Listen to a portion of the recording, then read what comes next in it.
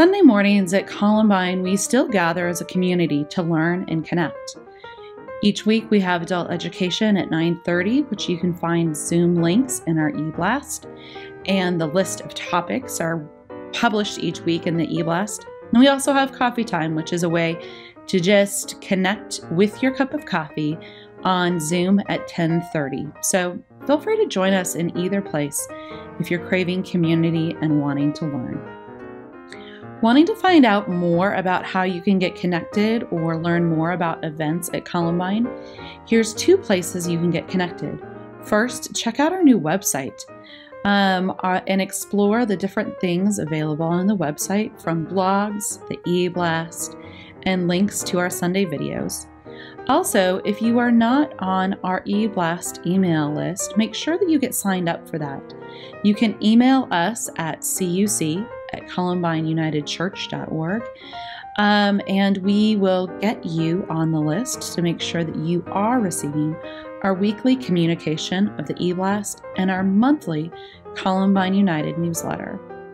Thank you to all of you who have turned in your commitment cards to supporting Columbine in the year 2021. We are starting to put together a budget for the next year, and we have a great vision for funding not only our staff, but many ministries as we look forward to what the next year brings. But we need your support and commitment. And so if you have not yet turned in a commitment card and plan to give in the next year, we encourage you to do so. You can do that online under the Give tab on our website, or you can always email us or send in a commitment card in the mail. Thank you for your response, as it helps us faithfully plan for the future.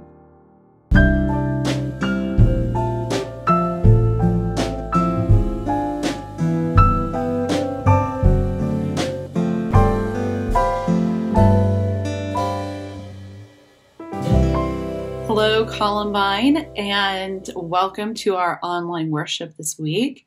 We send our love and care to you wherever you are in your day and week. So I can say good morning, good afternoon, and good evening, because those probably all apply. But thanks for being here with us today as we gather online as a community, continuing in this season. You know, we have done one online live Zoom service, and we've been thinking it was really fun. We got great feedback from that you all loved seeing each other's faces. And so we are planning another one that will be at 10:30 in the morning on Sunday, February 7th. Following that, at 11:30, we are going to do a congregational conversation.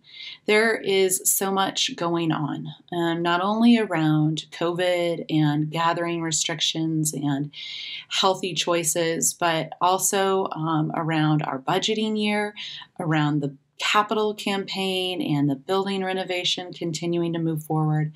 And so we want to just take some time online to connect with Columbine community, answer questions, give updates, share pictures, all that kind of stuff. And so write that date on your calendar of February 7th. We also plan to do a building walkthrough with limited groups over time for those who would like to see the progress or the torn apart building on Saturday, February 7th. And so that's a couple of fun things. I think it's also a Super Bowl weekend. A couple of fun things to look forward to in the future of our community. We thank you in this past week for all of you who showed up and contributed to loving the community in different ways of service on Martin Luther King Day. We also thank you for how you all continue to give and support not only the community, not only your neighbors, but also the Columbine United community, staff, and our mission partners.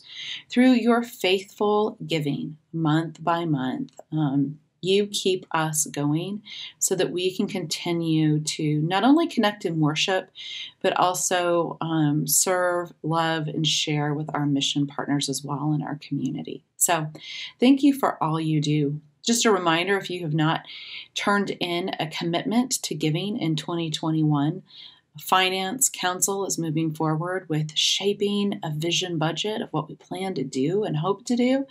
And all of that requires a foundation of funding. So our dreams have to be funded to move forward. And so we encourage you to please reach out and to make that or communicate that commitment if you haven't yet. And so today, I want to encourage us to just gather. Gosh, what a week. What a month it has been already as we have just dived into 2021. And so let us take a moment, as we so often do, and take a deep breath. Be still. Be aware of the presence of the divine around you and with you. Let me read some words from Psalm 30 as our opening, and then an opening prayer. I wait for you, O God, my soul waits, and in your word I hope. My soul waits for you, O God, more than those who wait for the morning, more than those who wait for the morning. Would you take a moment now, as I read our opening prayer, to just sit and rest? You don't even have to read it along with me. Just listen to the words of my voice, as it is our call to worship, as it is our opening prayer today. I watch this morning for the light that the darkness has not overcome. I watch for the fire that was in the beginning, that burns still in the brilliance of the rising sun. I watch for the glow of life that gleams in the growing earth and glistens in the sea and sky. I watch for your light, O God, in the eyes of every living creature and in the ever-living flame of my own soul. If the grace of seeing were mine this day, I would glimpse you in all that lives. Grant me the grace of seeing this day. Grant me the grace of seeing this day. Amen. Our opening song this day is Come Thou Fount. It's a great old and beloved hymn. And one of the lines is, take my heart, Lord, hear and seal it. Seal it for your courts above. It's all about being alive in the divine, of showing up, of being wholehearted in our worship. And that is our goal, that is our hope, that is our desire in this day.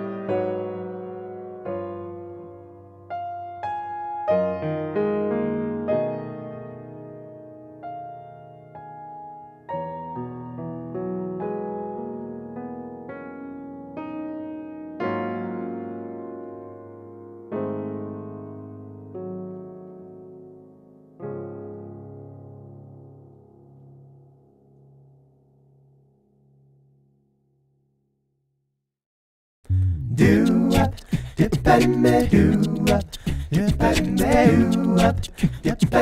do up. He flies around the world teaching the kids about the Bible, and he's on the lead and barking, hey, where do you think I am? He's got reasons to be found, his faith is in the plan.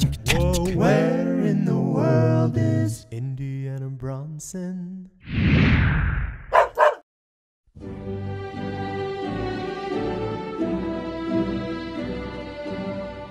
Hello, everyone. I am so excited to be back with all of you. It was so good to be home for the holidays, but now it's time to get back to work. You may not know this, but for the past 2 years, I've been working on my degree from Harvard. Today, you are at my graduation. I will be the youngest dog ever to get their dogtoriate. After looking back at my schooling, I can think of all the teachers who had a major impact on my life. There's the one who taught me how to sit and stay, the nice teacher who would sneak us treats. But there is one teacher who taught me some of the most important things about life, Jesus. He taught me all about loving my neighbor, how to pray and worship, and all about how we are all loved in the eyes of God. Jesus taught me through parables, signs and wonders, stories, and by the way he lived his life. The great part is that we can read about all these teachings from the Bible. I wonder who has been a great teacher in your life. Maybe it was a school teacher, a parent or a grandparent, a pastor, or maybe a friend. What makes that teacher so wonderful to you? I hope you get to think about this with your family. Well, now that graduation is done, I have a new adventure to go on. Can you guess where I will be next week? Here are your clues. 1. This place borders the U.S. and Canada. 2. Over 12 million people visit this place each year. 3. It is home to 3 beautiful waterfalls. All right, kids, that's all for now. See you next week. Whoa, where in the world is Indiana Bronson?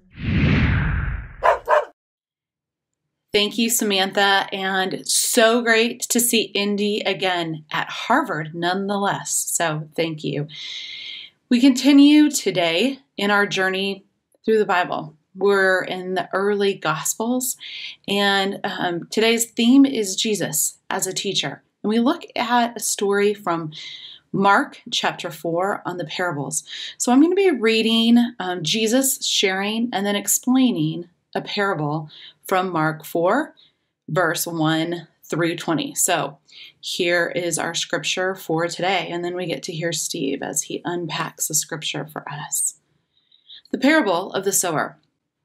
Again, Jesus began to teach beside the sea, and such a very large crowd gathered around him that he got into the boat on the sea and sat there, while the crowd was beside the sea on the land. He began to teach them things in parables, and in his teaching he said to them, "Listen, a sower went out to sow. As he sowed, some seed fell on a path, and the birds came and ate it up. Other seed fell on rocky ground, where it did not have much soil, and it sprang up quickly, since it had no depth of soil. When the sun arose, it was scorched, and since it had no root, it withered away. Other seed fell among thorns, and the thorns grew up and choked it, and it yielded no grain. Other seed fell into good soil and brought forth grain, growing up and increasing, and yielding 30 and 60 and 100-fold.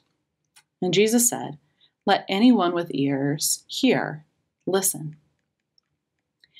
Later, when he was alone, those who were around him, along with the 12, asked him about the parables. And he said to them, "To you has been given the secret of the kingdom of God. But for those outside, everything comes in parables, in order that," this is quoting scripture, "they may indeed look but not perceive. They may indeed listen but not understand, so that they may not turn again and be forgiven." And he said to them, Do you not understand this parable? Then how will you understand all the parables? Here it is. The sower sows the word. These are the ones on the path where the word is sown. They hear Satan, and when they hear, Satan immediately comes and takes away the word that is sown to them. And these are the ones sown on rocky ground. When they hear the word, they immediately receive it with joy, but they have no root and endure only for a while. Then, when trouble or persecution arises on account of the word, immediately they fall away. And the others are those sown among the thorns. These are the ones who hear the word, but the cares of the world and the lure of wealth and the desire for other things come and choke out the word, and it yields nothing. And these are the ones sown in good soil. They hear the word, accept it, and bear fruit, 30 and 60 and 100-fold. Here ends our reading for today. And here's Steve. Thank you, Jill, for that great scripture passage. I love the story of the parable of the sower and the soils. So something different. I'm down in my basement office. I'm sitting here at my desk. I've got my computer screen. I want to do a keynote today. I'm going to kind of see how this works, doing something new. I always like to change things up. You might hear my dog barking in the next room. It's kind of funny. Outside you've got noises. Inside you've got noises. But something different. Let's kind of go. So I have a question for you. Have you got your Burpee seed catalog yet in the mail? It's that time of year where Burpee sends out its seed catalog. You know, I was with a group of people last week at the coffee fellowship time. A group of us gets together every Sunday morning after the adult education hour. And they were talking about gardening. We just kind of talk about life, what's going on. They started talking about gardening. And these people are passionate about their gardening. Let me tell you, they start seeds in little seed pots down in their basement. They have grow lights. They nurture these seeds along. They transplant them into bigger and bigger pots until they're ready to be planted in late spring, early summer. And I mean to tell you, I was really impressed by how passionate these people are about their gardening. And if you ask them what makes for a good garden, they will tell you soil. It starts with healthy seed, good soil, necessary light, and water and moisture. Those are the elements that goes into making a healthy garden, but it always starts with good soil. You have to have good soil. That's what I love about the story about the parable of the sower and the soils, this parable that Jesus teaches, because it helps us understand that we need to become good soil and able to receive the seed that God wants to plant inside of us. You know, hopefully you've been reading the book We Make the Road by Walking with Brian McLaren. Not a good picture on the screen, but you can see it here in my hand. We Make the Road by Walking, a great book. We've been reading this book now since early September, and now we're going to read it all the way through August. We're on chapter 22. And in this chapter, McLaren talks about the fact that Jesus was a great teacher, a wonderful teacher. And one of the ways that he taught was by telling parables, these little stories about what it meant to be in a relationship with God, what it meant to be in a relationship with Jesus, how do we lift up Jesus' teachings.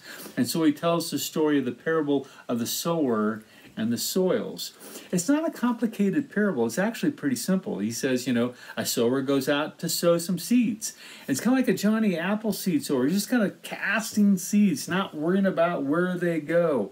Casting seeds, but the seeds fall on different soil. Some of the seeds fall upon a hard pan path. Nothing there, baked solid. And Satan comes and snatches the seed away. Other seed falls on rocky soil. It receives the seed with joy and begins to grow, but because it lacks any depth, the plant begins to wither and die away. Some seed falls on weedy soil. The plant begins to grow, but because Jesus says the cares of the world and wealth, the seed begins to choke off. The plant begins to choke off and doesn't grow. Other seed falls on good soil, and it nurtures the seed, and the seed grows into a plant that yields 30, 60, and 100-fold. And then Jesus says, the one who has ears to hear, let them hear. You know, it's Jesus' way of saying, go figure it out. Well, after he tells the parable, the disciples are pretty confused. They can't figure out what the parable means, and I think Jesus probably is so exasperated with these guys because they can never figure it out. In fact, one of my favorite stories is when Jesus says to the disciples, "Are you being willfully stupid? Are you being willfully stupid? Don't you get these things?" And so Jesus unpacks the parable. And as he unpacks the parable, that we can unpack it as well for our lives. When I think about this parable and understanding, there's two words that you have to have, two thoughts that you need to have. You need to think about what's your word and what kind of soil are you? What's your word and what kind of soil are you? Let's talk about what's your word. Jesus talks about the seed as being a word, and how he interprets the parable to the disciples. He says, the seed is the word, and the word is planted into you. So what's the word? I have my Anchor Bible Dictionary. It's up there on my shelf. Look how thick this is. This is a dictionary of all the different words in the Bible. 6 volumes of dense literature about all the words. And think about the OED, the Oxford English Dictionary, a 20-volume dictionary about all the words in the English language, all these different words that are being spoken. And I want you to think about, out of all these different words, what is the word that God wants to speak to you?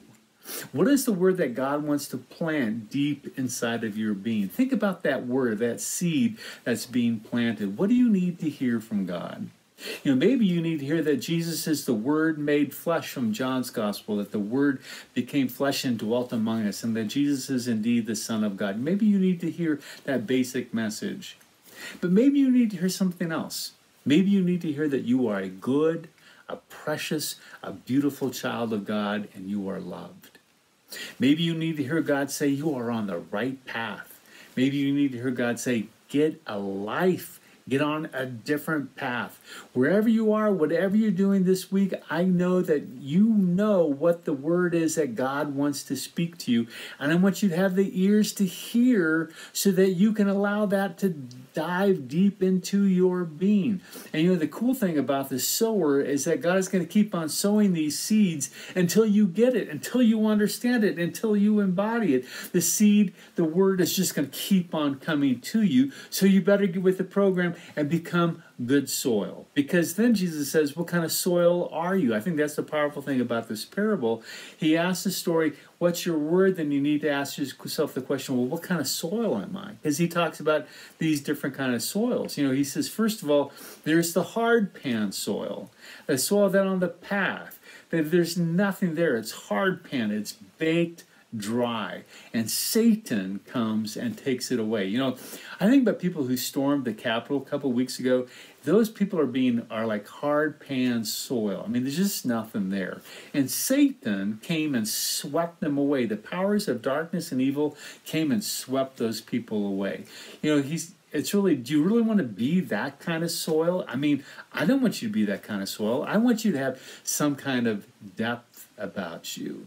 And that's what Jesus says. He says, the next seed falls on some rocky soil, and it begins to grow. It receives the word with joy, but because it lacks any depth, the seed begins to wither and die away. So I want you to think about, are you rocky soil? Do you lack the depth that is needed to help your seed, help your word grow? Do you receive with excitement the word that God has to speak to you, but then because you don't want to spend the time, you're just kind of dense, you just don't want to care about it, the seed withers and falls away. If you want to be that kind of soil, again, Jesus wants to say to you, change. We don't want you to be rocky soil. And Jesus says some seed falls on weedy soil, and this is the seed that grows but is choked off by the cares of the world. It's like, think about this. You have your mortgage, you have your car insurance, you have your car payment, you're saving for the kids' college, you're worried about your job, worrying about your kids, worrying about everything that's going on in politics in our nation. It just kind of goes on and on and on and on. And these things begin to choke that word, that seed that's planted inside of you. And if you're kind of a weedy soil, God would say to you, Jesus would say to you, it's time to weed that soil. It's time to get that stuff out of you. It's to allow that word to sit and sink inside of you. Or Jesus says some of the seed falls on good soil and it bears a crop 30, 60, 100-fold. Are you good soil? Is there something deep and rich about you that is bearing wonderful fruit in your life? I think that's the goal. I think the goal is that Jesus is wanting us to see that we all want to be good soil, that we should all desire to be good soil. And what does it take to become good soil? I mean, I think if you went back to the gardeners, they would say you have to be intentional about it. You have to work at creating good soil. If we want to be good soil, you have to, turn the soil over. You have to work it. You have to work fertilizer into it.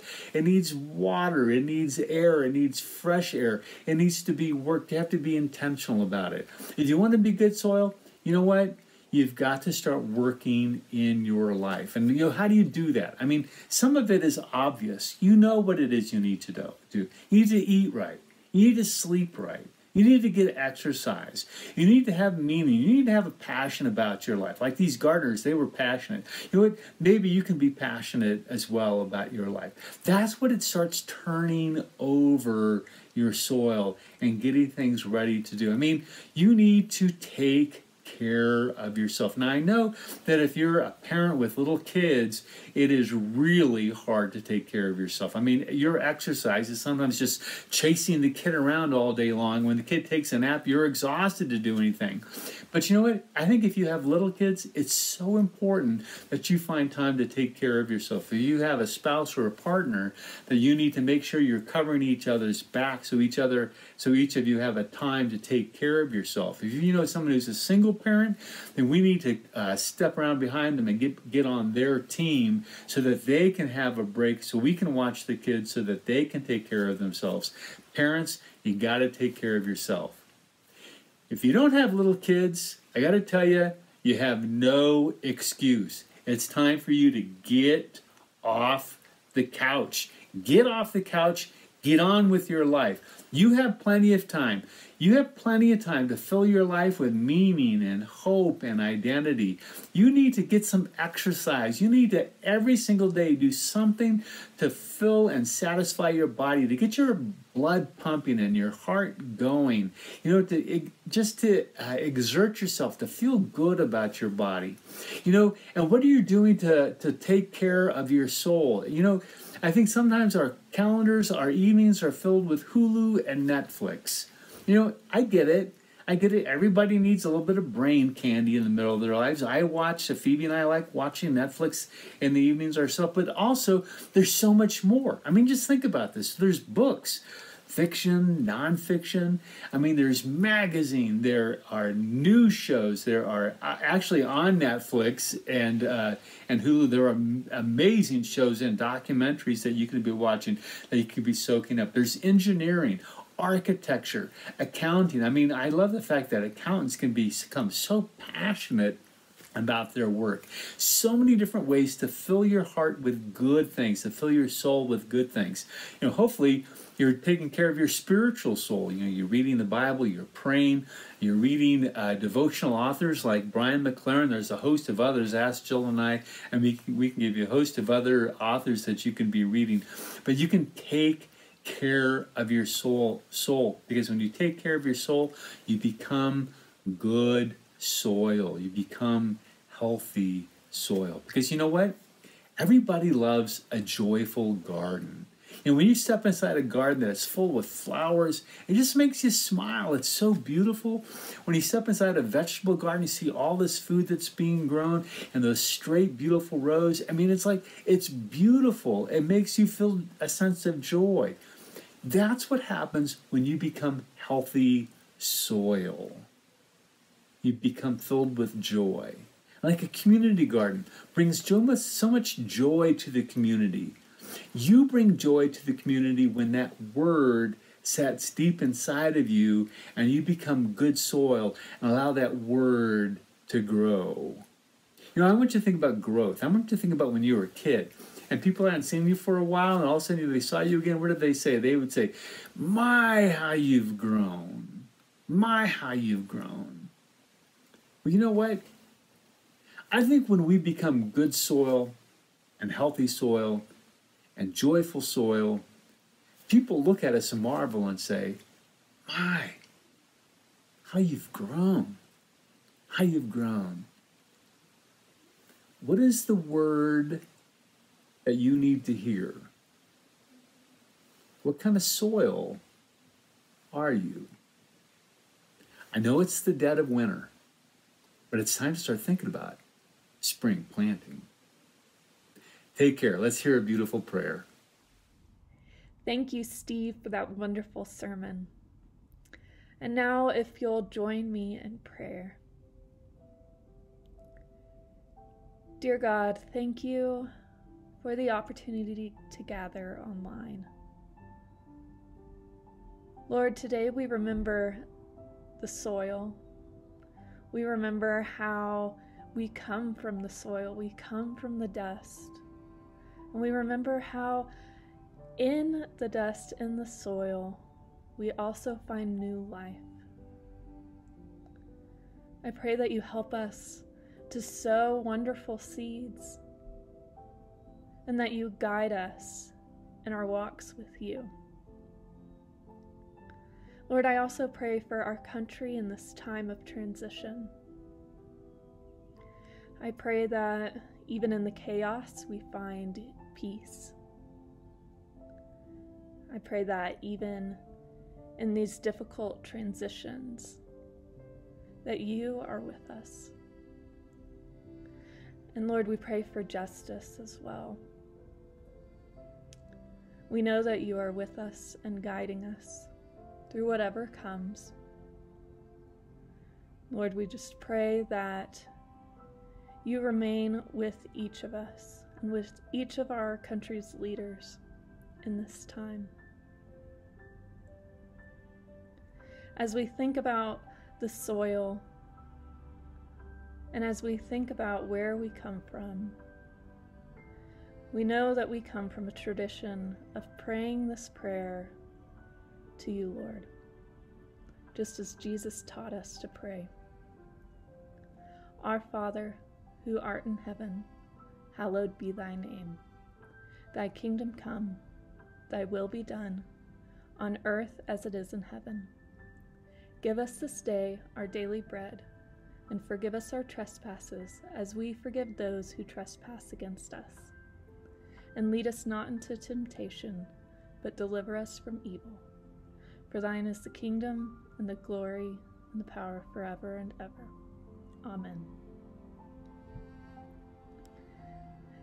And now, as we transition into a time of worship, I want us to remember that our God is a great teacher, the master rabbi who teaches us gracious self-giving on behalf of our enemies, growth through weakness rather than conquest, reconciliation rather than humiliation and intimidation, and a willingness to suffer rather than to inflict suffering. As the hymn title states, our God is immortal and visible, and the only one with eternal wisdom. As we close our worship, let's meditate on this great hymn as Lynn and Joe present us with an instrumental version. Throughout this piece, selected lyrics from the hymn will be presented on the screen to aid your meditation. Here it is now.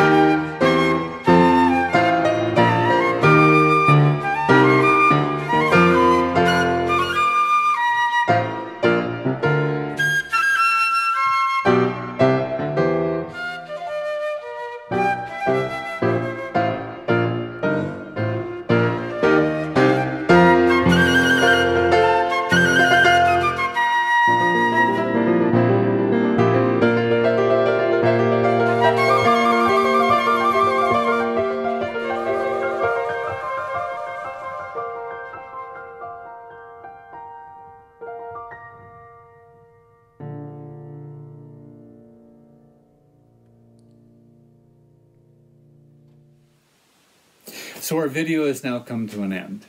You've heard prayers, you've heard beautiful music, a children's time, a scripture passage, a sermon. And now my questions for you is, how are you going to take this? How are you going to incorporate it into your life? Just don't turn the video off and go and do something else. I want you to think about what this message means to you.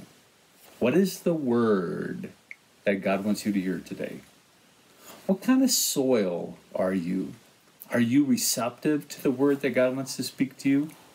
I hope that you watch this video more than once. Maybe sometime during the week you'll cycle back to it and re-watch and rethink what this message means. What kind of word? What kind of soil?